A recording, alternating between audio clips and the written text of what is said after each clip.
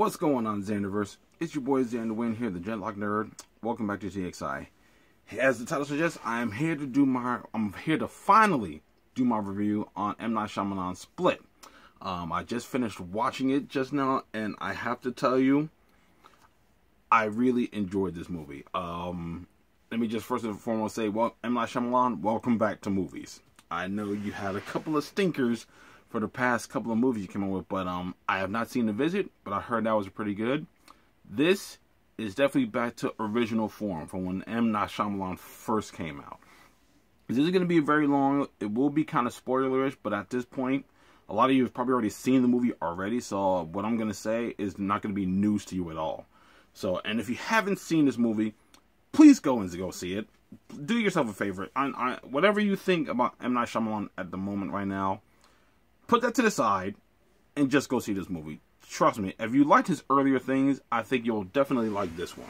In fact, I think you'll love this one. I actually really enjoyed watching this movie. Again, this is going to be spoiler-ish. So, you know, if you haven't seen it and you don't really want to know what happens, definitely click out of this video now. Go see it and then come back and enjoy it. But if not, and like most of you have probably already seen this, let's just get right into it. First and foremost, let me get the most obvious and well-known spoiler out the way. Split is a sidequel, not a sequel. It is a sidequel to Unbreakable.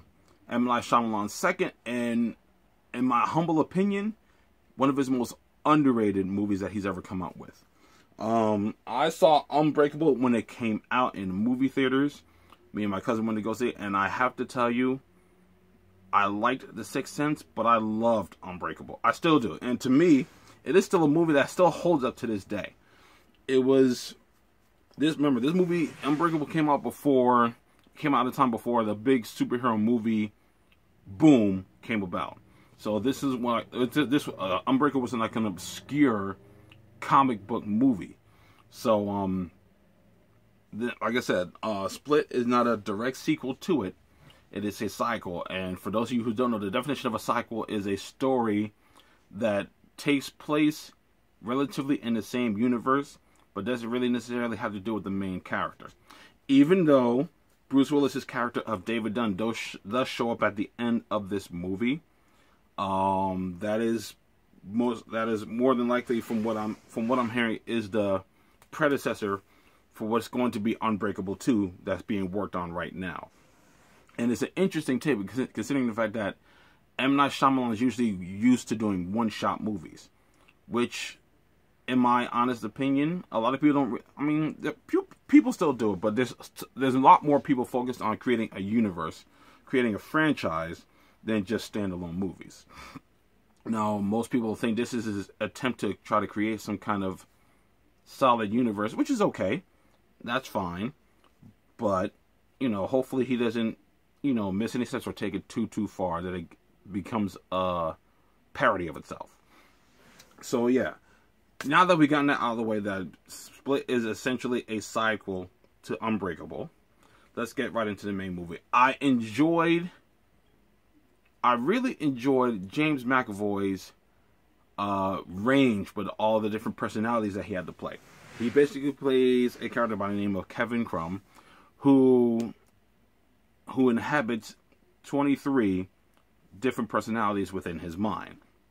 You have the 9-year-old Hedwig, you have Dennis, you have Barry, who seems to be a fashion designer, you have Tricia. From what I remember, there's a couple other characters. There's a character by the name of Jade, who is a diabetic. There is a, I'm trying to look back, because he has a computer, and on his computer he has recordings of all the different personalities that exist within him. There's a doctor, I'm forgetting her name right now, that he does go see. I will have to admit, at times she seemed pretty smart, but at times it was just like, what is even your purpose if you're just going to denounce everything that you believe and that you talked about in the beginning of the movie? And the character of Kevin, he basically abducts three high school girls, and he's planning on using them as a sacrifice to the 24th personality coming forth, which is known as the Beast. Two of the characters, I'm forgetting their names off the top of my head right now, but he lumps them in as three characters who are pretty much impure. And in his mind, those who are impure are people who never had to struggle. People who never had to really deal with any major issue. Like he has. The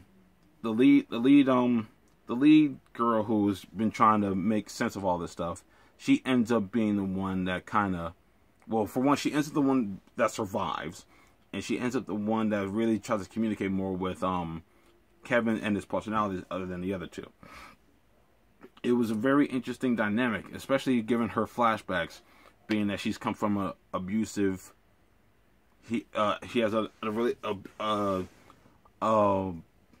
that's basically all it is, an abusive relationship with her uncle, who became her primary caregiver after her father passed away. And there's been a history of molestation and things like that, most likely which has gone on until she's become a teenager, because in the beginning of the movie, it is stated that, you know, she tends to keep to herself. She likes to get detention a lot, and later on she explains that she does things on purpose so she can get detention, so which means that's probably her way of not having to go home right away. Those characters were all pretty solid. The other two, you know, they were kind of there, but to see her dynamic to go from someone who's trying to make sense of all this to someone who's just trying to survive this whole ordeal was a pretty interesting. But I have to give James McAvoy his due, because his ability to just play these different roles and just completely embody them is only something certain method actors tend to do. And I think James McAvoy is definitely on the road to being a good method actor. Out of all the characters, out of all the personalities, I think I enjoyed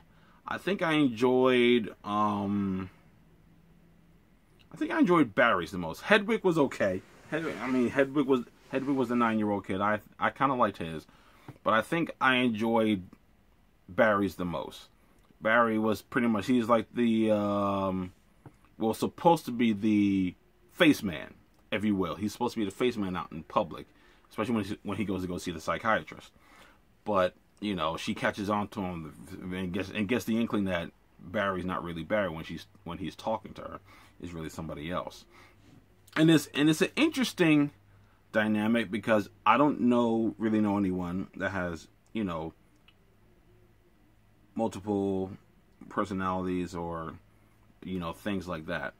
But it was interesting to see how they all just kind of work in cohesiveness with each other.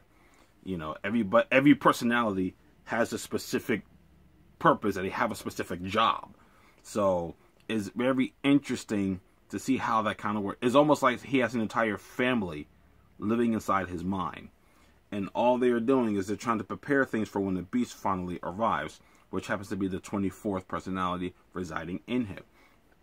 And I like the concept that, and this is where it kind of goes into the M. Night Shyamalan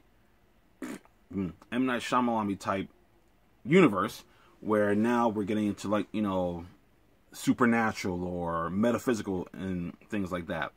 And the fact that, you know, she talks about how there's been evidence and there's been studies about certain personalities that basically manifest a physical adaptation of that personality. Like I said before, the personality of Jade is a diabetic, so Jade has to take insulin. None of the other personalities within Kevin don't have that issue. So it's interesting that the body chemistry is able to change and morph to suit that personality.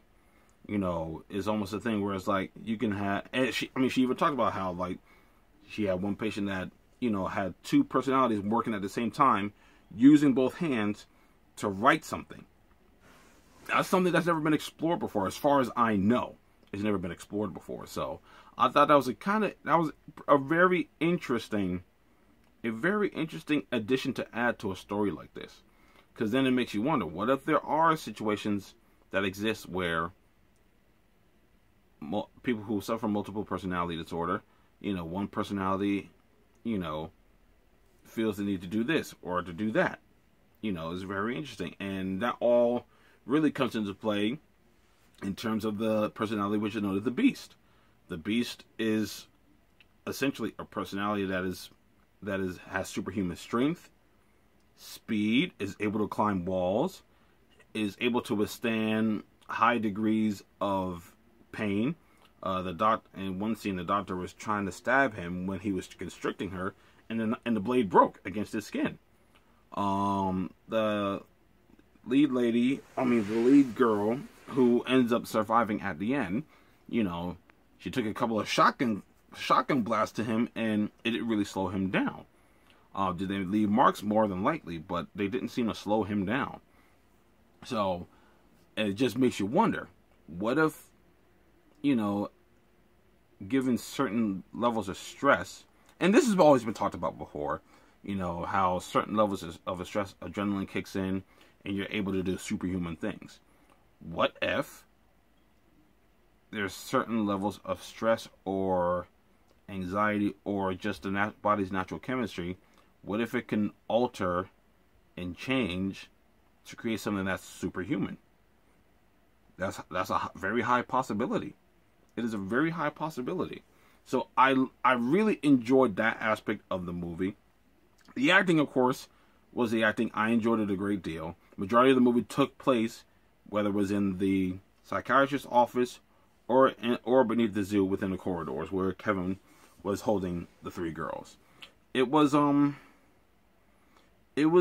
definitely, I can tell that M. Night took a great deal of time writing this, because it's even with Unbreakable, I can tell he took a great deal of time putting that together also, because it's just the dynamic of those two movies, and it's like, it just makes you sit and wonder.